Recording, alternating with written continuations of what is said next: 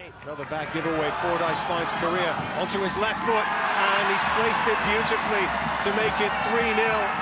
It's a dreadful mistake in the Carolina defense, and Corea has his first goal as an FC Edmonton player. It's 3-0. Yeah, just the gifts keep coming from the Carolina RailHawks. Absolutely terrible defending. And this is going to be a big score if Carolina doesn't fix things fast, because this is going to be one that hurts on the goal difference side, because right now it's men versus boys out there.